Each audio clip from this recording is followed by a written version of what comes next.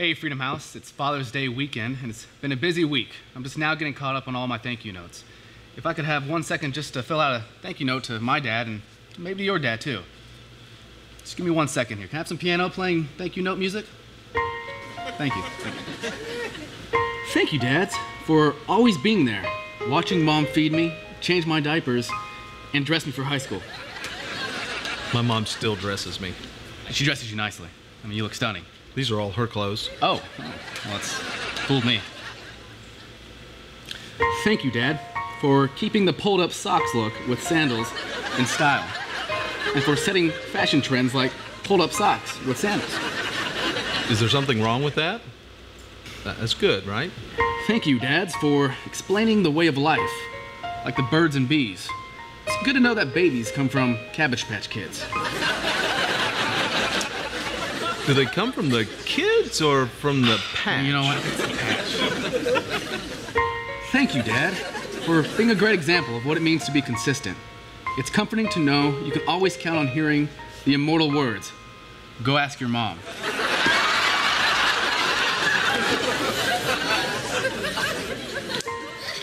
Thank you, Dads, for teaching me how to use duct tape for everything.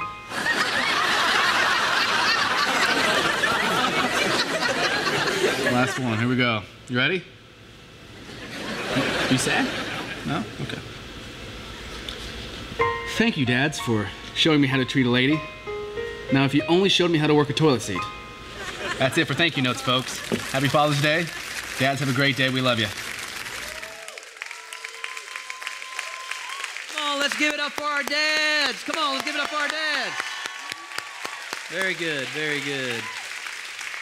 Make sure you give your dad a call, give him a wet, sloppy hug or something like that. Hey, let's welcome all of our live streamers. Buenos dias, Mexico, Surf's Up, Cali, Texas, South Carolina, Georgia, New York. Come on, somebody, Washington, D.C. Anybody from Ohio here today? There we go. 3 of them.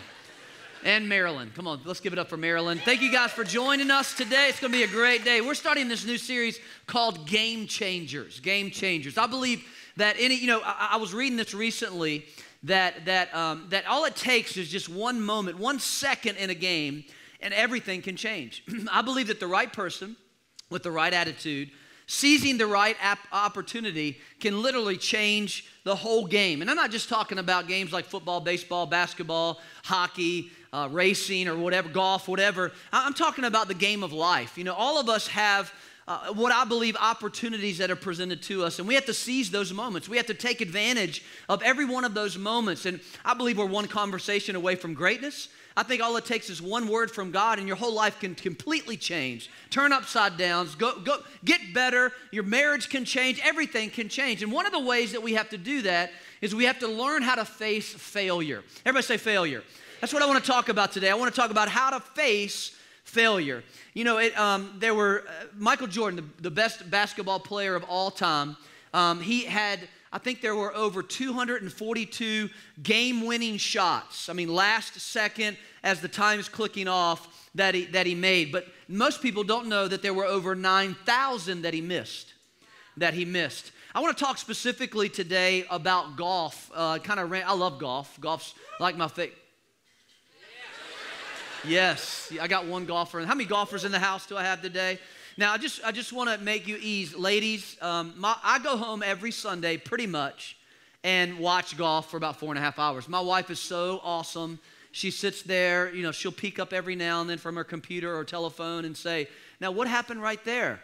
And I know she really doesn't care, but she just loves me, and she just asks me about it. She's been with me one time to play golf. One time, she rode in the cart. I let her drive. And it was a fantastic. She asked me after the round was over, it was about 4.5 hours later, she goes, "I don't know what in the world you do this for. I mean, why you do this, I have no idea. This is not fun for me. I would never enjoy this. I mean, you got birds twerping, you got beautiful scenery." She said, "But I don't have a signal for my phone." So anyway, so she's been one time. So if you don't know all the terminology, that's cool to give you a little lesson, a little homework. You can learn something and just, you know, impress your husband, your friend, whoever. Impress a man with your knowledge of golf. And so golf is about facing failure.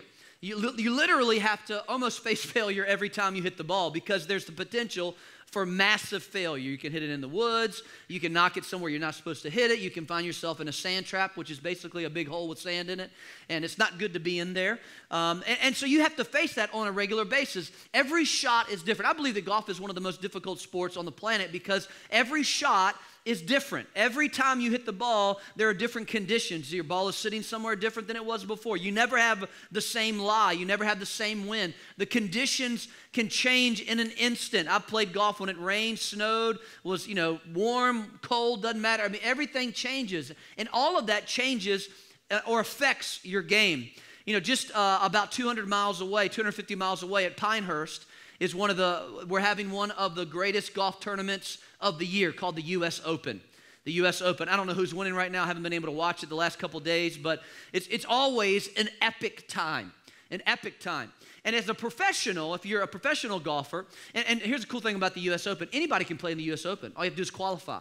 I could play in the U.S. Open. Not going to happen, but I could definitely do it if I was good enough. But the professionals, in order to win a tournament, they have to win 4 different days, 4 rounds. They have to have the lowest score after four days of golf. 18 holes of golf each day and have the lowest score after that period of time. So you can imagine there's a lot of opportunity for failure. Tons of opportunity. If you average about 70 shots per round, that's a lot of mistakes can happen during that time. And so there have been some epic meltdowns in golf history. You may know one of them, a guy by the name of Arnold Palmer. Anybody ever had an Arnold Palmer? You ever had a drink called the Arnold Palmer? Okay, that's sweet tea with lemonade. If you want to kick it up a notch, you can have a Troy Maxwell, just add some pineapple juice. That's what I call a Troy Maxwell. Go any restaurant, they'll hook you up with a Troy Maxwell. Some of you go to Ryan's today, ask for a Troy Maxwell, they'll give it to you. You think I'm lying, just go ask them and they'll give it to you because I've spread it all around Charlotte. No, I'm just kidding. Arnold Palmer, one of the greatest golfers of all time, 1966. He's playing in the U.S. Open. He has a 6-shot lead over, I can't remember the guy's name, but anyway, he blows it big time. The last 9 holes of the game, blows it, totally melts down, ends up losing the tournament. 30 years later, you may remember a guy by the name, Billy Casper was the guy's name he beat. Greg Norman, 30 years later, 1996, the Shock from Australia. Epic, cataclysmic failure. Come on, everybody say failure. Horrible failure. He is 6 shots ahead of Nick Faldo going into the last round. He has led every round leading up to. Now, the Masters, if you don't know where the Masters is held in Augusta, Georgia. At one of the greatest golf courses in the world. It's on my bucket list. Number 1 on my bucket list, Augusta National. If you would like your prayers answered, take your pastor to Augusta.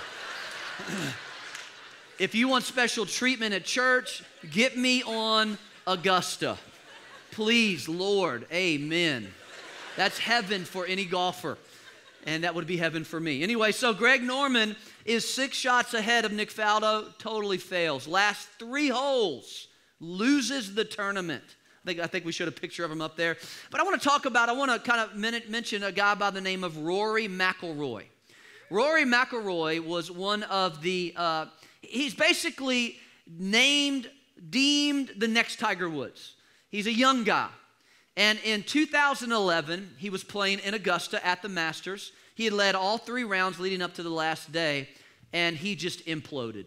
Terrible, horrible, the worst thing you could ever watch on television. I watched it in 2011, and it's just devastating. The commentators were on him. He was hooking shots in, almost hit a house in Augusta, and you just don't do that as a professional. It was horrible to watch. It was horrible to hear. As he led, he lost 8 strokes, went down from 8 in the lead and totally failed. And it made it worse. Everybody was on his back. They said, this guy will never recover from this. Never, ever be anywhere close to the top 10, if even make it. It was horrible, but something amazing happened. 2 months after everybody basically pushed him to the side, he comes back and wins the U.S. Open. And he doesn't just win it, y'all. He doesn't just win it. He wins it by the largest margin of any golfer in U.S. history. it was amazing to see him make a comeback. Everybody say comeback. See, that's what I believe today is for you. Today is your day of comeback. Today is the day for you to make a comeback. I don't care what you've been through or what you failed in your life, whether it's a business, whether you've been through divorce, whether you've had relationship failure, school failure, no matter what it may be, financial failure. I believe today is the day where God lets you know that you can make a comeback because you're the right person, you got the right attitude, and guess what? Now's the time. Right now's the moment. Now, when you think about failure, who in the Bible jumps out at you first of all? Just yell out a name. Peter. Everybody says Peter because he was the one who had epic failure. Look at Matthew chapter 26 with me. We'll stay right around Matthew 26 for the entire service. Matthew chapter 26. Jesus has been arrested, and he's getting ready to go in front of the Sanhedrin, which was the Jewish court. He was going to stand trial in front of them because they accused him. They falsely accused Jesus. But Peter decides to follow Jesus all the way to this particular this trial that Jesus is. But he just stays far enough away that he really isn't seen so much by Jesus. But look what happens. Look what happens in Matthew 26, verse 69. It says, now Peter sat outside in the courtyard. So he gets close enough where he can see Jesus, Jesus can see him, and a servant girl, verse 69, and a servant girl came to him saying, you also were with Jesus of Galilee. Look at what happened in verse 70. But he, what does it say? He denied it before them all, saying, I don't know what you're saying. I don't know what you're saying. What you talking about? What are you talking? I don't know what you are saying. He denied his best friend, the guy I've been with for 3.5 years. I don't even know what you're talking about. Look at verse 70. But he denied it before them all, saying, I do not know what you're saying. In verse 71, and when he had gone out of the gateway, so he leaves this courtyard because, he's been caught, y'all. he got caught, so he goes outside of the courtyard, and another girl comes up to him and says, hey, listen, this fellow right here, points him out. This fellow also was with Jesus of Nazareth. Verse 72. But again, Peter, what does it say? Come on, that's 2 failures. Fail. He denied him. Not only that, it says he denies him with an oath. In other words, what he does is what my mom told me never to do, to swear to God.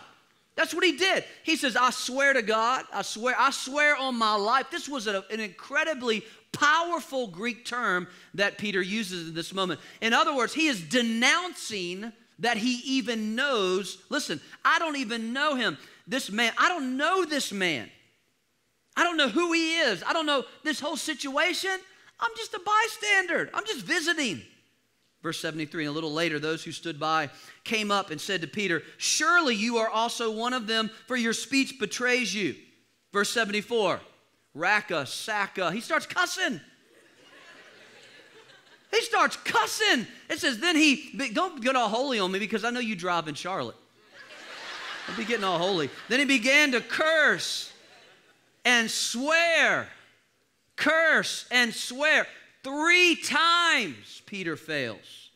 I do not know the man. Immediately the rooster crowed, and Peter remembered the word of Jesus who had said to him, before the rooster crows, you will deny me 3 times. You will fail 3 times. So he went out and wept bitterly. One other gospel, Luke says in verse 22 of chapter 22, verse 61, it says, and the Lord turned and looked at Peter. Could you imagine what that felt like for Peter? And he runs out. See, here's the deal. I want you to write down 4 things concerning facing your failure. Number 1 is we all fear failure. We all fear it. And Satan, if we're not careful, can use that fear to incapacitate us in our life. He can use that fear to incapacitate us in our life. He will draw on that fear. So we have to learn how to face those fears. We have to learn how to face the fear of failure. Just 1 chapter earlier in Matthew chapter 25, Jesus is telling a story about what the kingdom of heaven is like. And he says, the kingdom of heaven is like a man who went on a far journey, Matthew 25. And he says, this master takes some gifts, some talents, and he gives it to 3 of his servants. He says, he gives one servant 5, he gives one servant 2, and he gives one servant 1.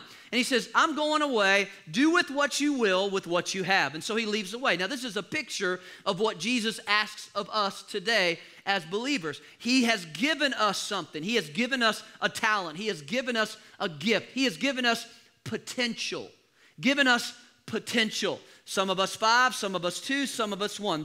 The amount is not so much the important part. It's what you do with what you're given that's the important thing. And so the 5 guy turns it into 10. The 2 guy turns it into 4. But I want you to see what happens to the guy who was given 1 talent in Matthew 25, verse 24. It says, then he who had received the 1 talent, after the master had returned from his trip, he wanted an account of what he did. And that's what's going to happen to you and I. When we stand before Jesus, listen, as believers, you're not going to account for your mistakes because they're covered by the blood. You're going to account for what you did with what God gave you, your potential. And so he says, then he who had received the 1 talent came and said, Lord, I knew you to be a hard man. Okay, time out. How did he think he was a hard man? Well, we'll talk about that in just a minute. Reaping where you have not sown, and gathering where you have not scattered seed. And I was, come on, you can say it better than that. And I was, come on, everybody together. I was, he feared failure. So you know what he did? I went and I hid your talent. Notice he never took even ownership of the talent. The other 2 guys took ownership of the talent. He said, this is your talent. It's not even mine. I didn't even take this as mine. I'm just renting this. I'm just leasing this. And he went and hid your talent in the ground. Look look, there you have what is yours. Verse 28, so take the talent from him and give it to him who has talent, who has 10 talents. See, I believe failure has a voice.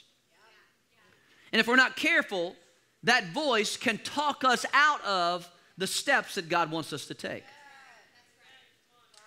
The voices of failure. This guy listened to the voices of failure that say things like this, don't even try.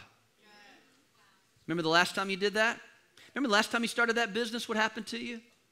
You remember the last time you spent that money? You remember the last time you got in that relationship? Hey, you know what? You're not good enough. That's just a stupid idea. What makes you think that's going to work? That's the voice of failure. See, if we listen to the voice of failure, we will always fear failure. We will allow fear to determine. Now, it says that he said to him, I knew you to be a hard man. Is God hard? No. But see, that's what religion is created from, fear. Religion is created from fear. If you don't act right, then God's sitting up there on his throne. He's got a frown on his face. He's waiting to whack you with his rod, saying, oh, you're a bad boy. You're a bad girl. You better do better next time.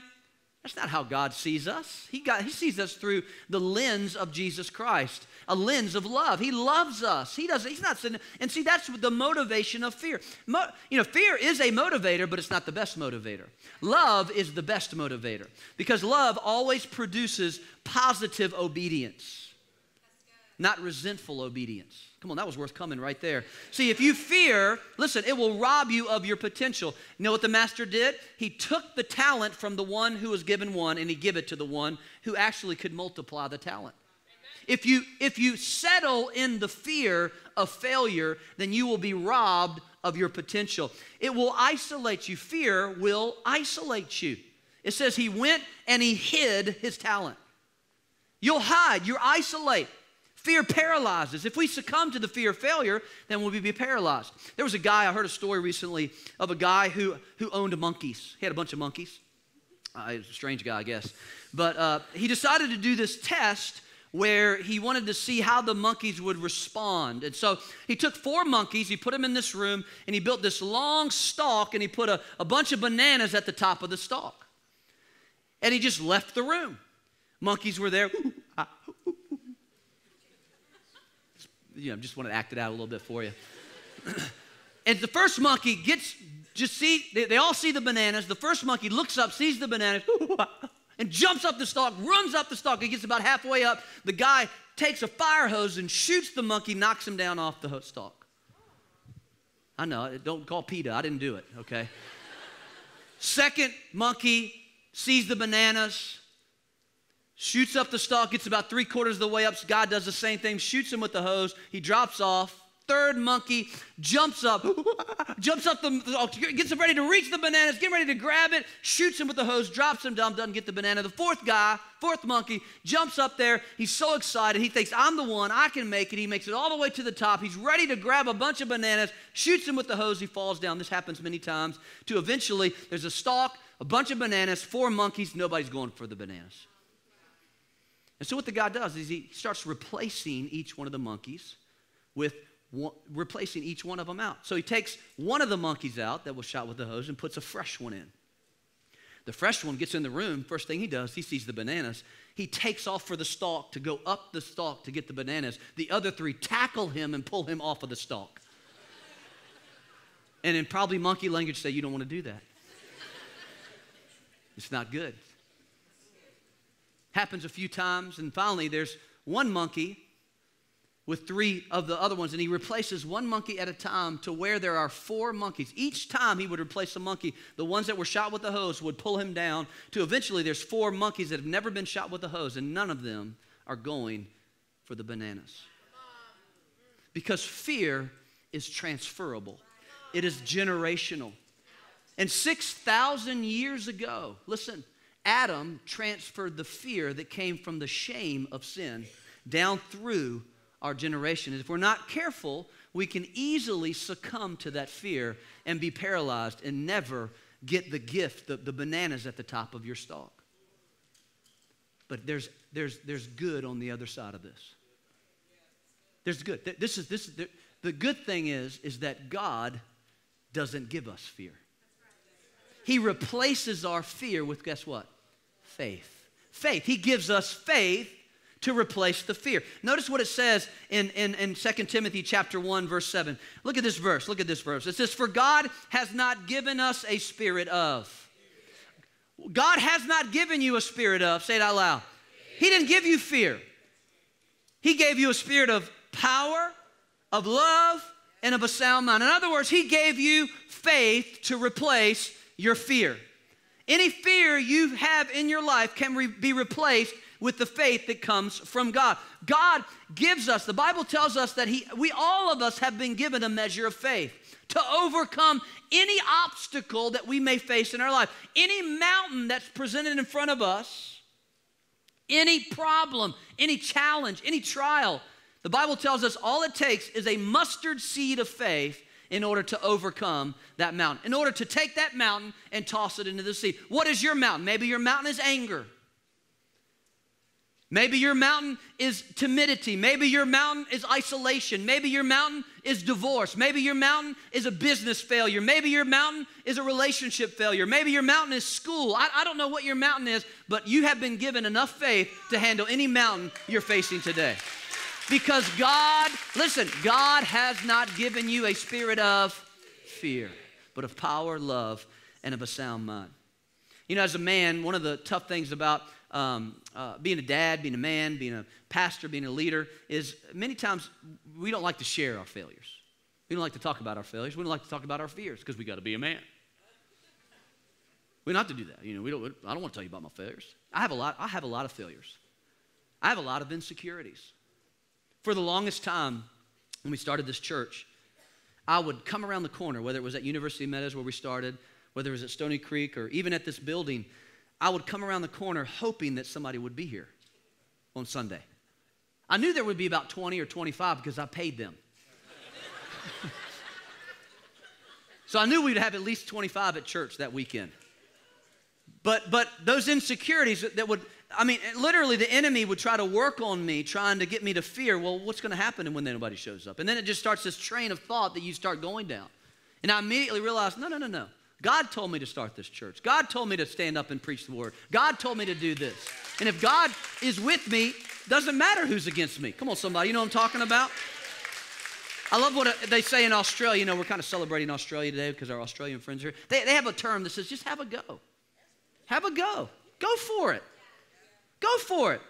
See, here's the second thing. I spent a lot of time on that one, but I want to fly through these other 3. Here's the second thing. We will fail. Just embrace it right now. You're going to fail. But it's all right. Peter, let's go back to Peter again. Here's what Jesus said to Peter. Listen, not a week before he failed 3 times, not a day before he failed 3 times in the same chapter. Hours before he failed. Listen to what Jesus, the Son of God, said to Peter.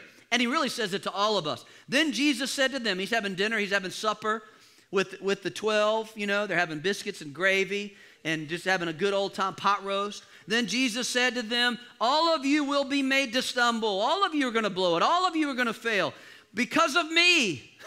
This night, I'm the cause of your failure. For it is written, I will strike the shepherd, and the sheep of the flock will be scattered. Verse 32. But after I've been raised, I will go before you to Galilee. And Peter, look what Peter said. Peter answered and said to him, even if all are made to stumble because of you, guess what?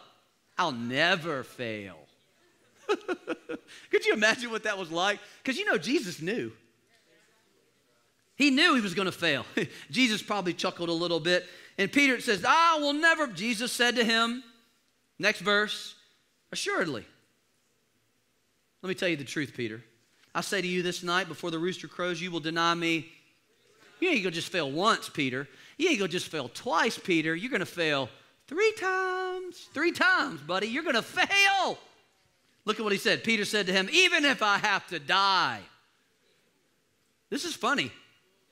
Even if I have to die, I will not deny you. And I love the last few words. And so said all the disciples. Yeah, Peter, I'm with you, buddy. I'm there with you, man. I got your back. Woo! I'm ready. Come on. Bring it on. Soldiers show up in Garden of Gethsemane just a few verses later. Guess who's the first to go? All the 11 disciples. Boom, out of there. History. Peter follows Jesus in. See, we're all going to fail. Let me tell you a sure way of never failing. Don't do anything. Don't do anything. Don't do anything big for God. Don't take any chances. Don't take any risks. Don't do anything. Don't do anything. But see, here's how we overcome understanding we're all failed. Just write these down if you want to write this down. Take some notes. Allow yourself to feel the disappointment, but not the disapproval. Allow yourself to feel the sorrow, the disappointment of the failure, but don't allow that disappointment to take you to disapproval. Now, this is extremely important because if the disappointment turns to disapproval, then that disapproval will define you. And then you will define yourself as a failure. And if you want to write this down as well, failure is an event, it's not a person. So just because you failed in business, just because you failed in marriage, just because you failed in school, just because you failed in that relationship, just because you failed in your finances with your money, just because you failed yesterday, just because you failed on the way to church, come on somebody, just because you failed in traffic again in Charlotte, Rakasaka, just because you failed doesn't make you a failure. See, here's the cool thing. Here's the cool thing about God. This is what I love about God. God's love, His forgiveness, His grace, His mercy, all of who He is not dependent upon your success. Come on, I don't think that sunk in. God's love, God's forgiveness, God's mercy, God's grace, everything that He gives you is not dependent upon your success. He doesn't look at you and go, well, I guess he's not a success. He failed again. I don't love him anymore. No, that's not the way it works. He doesn't approve of you based on whether you make it or not. You're approved because of your faith in Jesus Christ. It's not about whether that business succeeded or not. It's not about whether you made $10 million. That has nothing to do with it because God doesn't look at you that way. He sees you through the blood of Jesus. Isn't that good to know? Man, I don't know about you, but that's like, that takes so much weight off of my shoulders. I don't have to do anything to approve myself in heaven. I'm already been approved. I got an A+ in heaven. I'm good. And failure is an event, it's not a person. Matter of fact, sometimes God orchestrates our failures. Remember, we all fail. Because it's the failures, I believe this, I believe that it's our failures that teach us the most. Because see, many times we evaluate way more our failures than we do our successes, don't we? We celebrate our successes. Yeah, I did it. Woo-hoo. Yes, yes, amen, hallelujah. Got the bananas, yes. But we never evaluate those successes. But when we fail, man, we can learn. You know, Tony Cruz. You know who Tony Cruz is? Tony Cruz is the one who does the Old Spice commercials. He's so funny. He's awesome. He's the one that he flexes his pecs. What did I say? What did I say? Tony. Oh, Terry. Sorry, Terry Cruz. Thank you. So he's awesome. And so he wrote a book recently called Manhood. And he said, listen, if you're going to fail big. Fail huge. Go all out. Make it the biggest failure you've ever had. Because out of that, you will become a better person every single time. Because you take risks. Here's the second thing I want you to say. I want you to hear. Well, let me read this verse to you in Romans chapter 5, verse 3. It says, we can rejoice too when we run into problems and trials, for we know that they help us develop endurance. They help us develop endurance. Our failures allow us to occupy God's blessings instead of just visit them. Our failures help us to maintain the place that God wants us to be, because what our failures do is they reveal weaknesses that many times we ignore. And they help us strengthen the areas that we need to strengthen. And so what God does, sometimes he lets us fail. It's called a test. Because your failures many times grow your faith way more than your successes. And so our faith only grows when it's being challenged. Many people say, well, faith comes by hearing and hearing by the word of God. Yeah, it comes by hearing, but it's only grown by trials and challenges and failures and stuff that happens to us that draw us closer to God. So here's what you have to do. So number one, we all fear failure. Number two, we all fail. Number three, we've got to take big, honking, crazy faith risks. All of us do. I don't believe faith exists outside of risk. You have to take a risk. You have to use that faith, that God-given faith that he gave you. You have to operate in it. And guess what happens when you use your faith? Hebrews 11:6, it says, but without faith is it impossible to please God. In other words, when you use your faith, guess what you do? You put a smile on God's face. He goes, I gave them that. Look what they're doing. They're using my faith. They're using the faith that I gave them. Oh, yes. That is awesome. See, we cannot play it safe to please God. Can't play it safe and please God. Remember, we're talking about Peter. One of the reasons why I believe he was able to make a big comeback, which he did, which I'll talk about in just a second, is when he got out of the boat. Do you remember when he was in the boat with the 11 disciples, him and the 11 guys, and Jesus is walking on the water. He walks across the water, and everybody thinks that he's a ghost. All the disciples are like, it's a ghost, it's a ghost. And Peter says, I think it's Jesus. Hey, Jesus, if it's you, command me to get out of the boat. So he gets out of the boat, steps out of the boat, walks on the water, and most people would say that Peter failed because he sank. Can I tell you who really failed? The 11 that didn't get out of the boat. They could have all got out of the boat. All of them could have walked on water. When are you going to get out of the boat? Some of you got some big old tents in your boat. You got burners making hot dogs and chili in your boat. You've set up shop. You got a 70-inch Vizio in your boat. It's time to get out of the boat. It's time to take some faith risks. It's time to pray some crazy prayers. Do some crazy stuff. Start some crazy businesses. That idea that's been swirling around in your head, go for it. In Jesus' name. Are you with me? Come on, if it lines up with the Bible, then go for it. Step out of the boat. You know why? You know why? Because if your greatest fear is failure, your greatest pain will be regret. If your greatest fear is failure, then your greatest pain will be regret. I don't know about you, but I don't want to live in the if I only would have world. If only I would have committed to my marriage. If only I would have said that to my son. If only I would have chose that business. If only I would have. If only I would have. Regret, man. I don't want to live in that world. So guess what? I'm going to take some big old honking risks. I'm going to take some chances, man. I'm going to risk it all. You know, the tough thing about risk is as you become successful, it's a little more challenging because there's a lot more at risk. A lot more to lose. A lot more to lose. I can tell you, as somebody that's seen a church grow and I had a business before this, and there's things like that you look at and you go, man, I was a little crazier back then. I remember when I prayed this prayer. I go back in some of my journals and I'm like, oh my gosh, look at that prayer. That's because I write my prayers out. I'm like, wow, who was that guy right there? I need to meet him. God says, just look in the mirror. I'm trying to wonder where he is too.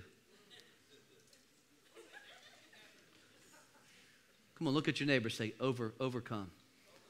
Say, come back. Here's the last thing I want to say to you. You can overcome. You can overcome. Put Proverbs 24:16 on the screen for me if you could. Proverbs 24, verse 16. Look at this verse with me. It says, for though the righteous fall, how many times? How many times? Come on, say that loud. How many times? Come on, say it with authority. How many times? For so though the righteous fall 7 times, guess what they do?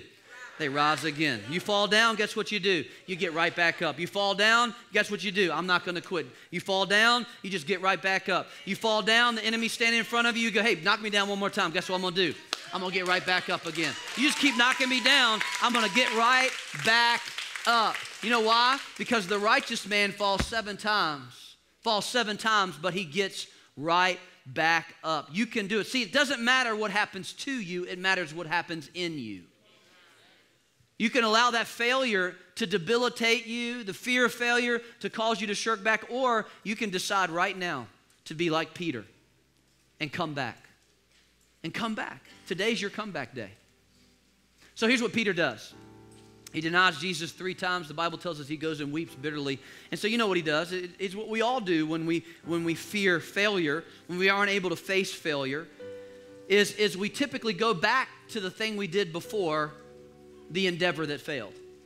Peter went back and said, let's go fishing. I was a good fisherman. Did it for a lot of years until I met Jesus. I let him down. Let me go back fishing. So guess what he does? He goes fishing again. He finds himself on the Sea of Galilee, looks over on the shore, and guess who's walking on the shore? Jesus, his best friend. The guy he had watched do miracles, sat, and at campfires and sung songs and played the guitar with him. I don't know, maybe, who knows. Had supper with him, sweet tea, Arnold Palmer's. It was his buddy on the shore. He sees him. He says, Jesus, hey, catch anything yet? Peter says, no, ain't caught anything, man.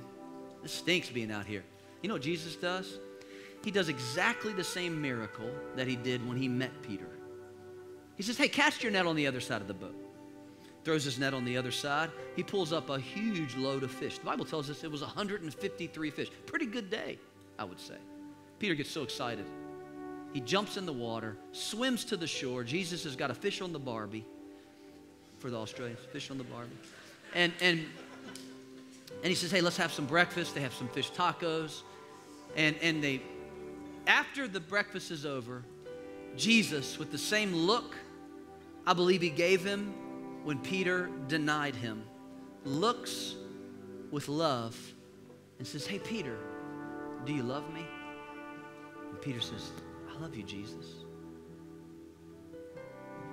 Jesus looks at him again and says, hey, Peter, do you love me?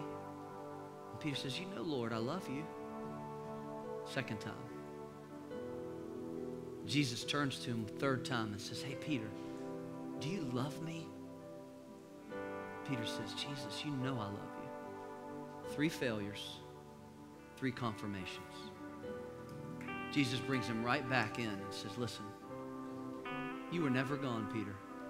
You know what Peter does? He goes, after that, 10 days later, gets filled with the Holy Ghost, Holy Spirit, and preaches the first Spirit-filled message, and 3,000 people come to know Jesus Christ. Next chapter, he prays for a sick man who's been sick for 40 years. He gets healed. Everything breaks loose in Peter's life, all because he made a comeback. All because he made a comeback. My son, when we moved to Charlotte almost 13 years ago, over 13 years ago, let's just say that, 13 years ago, I had a 5-year-old, I had a 3-year-old, and I had a 1-year-old. And my son loved, he's sitting there on the front. He's 16 now, going to be 17 in a couple weeks. Crazy. Whew. It's hard being, a parent of somebody that old and only 29. It's difficult. Need some help. He loved to jump on his bed. Like he would get on his crib, as a kid and jump. And he would get on my bed and he'd go, Daddy, look, I can jump. And he'd jump up on my bed. And one time I was walking by my bed and he was jumping on his bed and he just jumped off his bed. And I'm like, whoa, and I catch him like this. And he looks at me and he's like, yeah, thanks, Daddy. This is awesome. And I look at him and I said, Colby, what are you doing? Why in the world did you do that? And he looked up at me and he goes, because I knew you'd catch me, Daddy. I knew you'd catch me. Somebody say, come back. Can I tell you? Your daddy is waiting to catch you. He's waiting to catch you. All you got to do is jump off the bed. All you got to do is get out of the boat. All you got to do is go up the stalk. All you got to do is take a faith risk. All you got to do is make that change today. All you got to do is just go for it. Maybe it's the risk of reading your Bible every day. I failed so many times. Who cares? Get up tomorrow and do it again. And then wake up. Guess what? Get up and do it again. Get knocked down, get up and do it again. Get knocked down, get up and do it again. Get knocked down, get up and do it again. Just keep getting up. You say, I'm not qualified. Just keep getting up.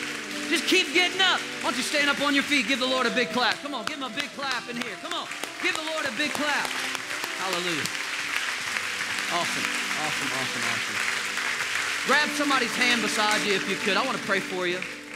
Grab somebody's hand. Father, I just break the spirit of fear off of people's lives right now. I break the spirit of fear, the fear of failure. Be gone in Jesus' name. Be free from fear that has been passed down. Poverty off of people's lives. The fear. I break the spirit of fear. And God, I ask you in Jesus' name, just like you said in 2 Timothy 1, that you would replace it with the spirit of love and power and of a sound mind, with faith, God. Today, I pray that people will walk out of here, God, in the name of Jesus, full of faith, energized by faith, their spirit full of faith in Jesus' name. Every head bowed, every eye closed. If you're here today and you want to start over today, you want to begin again, start a new life for Jesus. Maybe you gave your life before to Him, but you failed. It's okay. Guess what? Today's the day where you can get up and you can start over again. All you have to do is just say, yes, Jesus, come and change my life today. Maybe you're here and this is the first time you've ever been in church. You've never been in this kind of environment. It's kind of blowing you away. You're like, wow, I feel like something's happening inside of me. I don't know exactly what your heart is about to beat out of your chest. You don't know what's going on. You know what that is? That's the presence of God. And He's pulling you. He's drawing you. He's asking you to take a big step today, to say yes to Him, to jump off the bed and let Him catch you. I'm going to count to 3. When I do, if you say, that's me, I want to give my life to Jesus, I want you just to squeeze the person's hand beside you. 1, 2, 3. Just squeeze their hand. Just squeeze their hand. Come on, squeeze it, squeeze it, squeeze it. You want to get right with God today, just squeeze that hand. Listen, if somebody squeezed your hand, would you do me a favor and just lift it up for me? Just lift their hand up. Lift that hand up. Look at that. Isn't that awesome?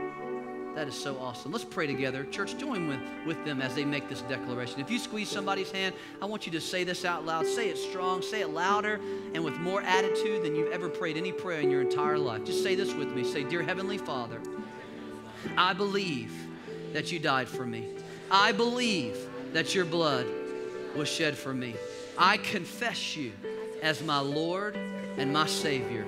I give you my life in Jesus' name. And everybody said, amen. Come on, let's give the Lord a clap and just thank Him. Awesome. Hey, dads, happy Father's Day. We have a few things outside for you today. We'd love you to join us, throw some pitches, eat some hot dogs, hit some stuff. It's always fun. Have a wonderful Sunday. Find 3 people as you leave and say, today's your comeback day. Today's your comeback day. Have a great day.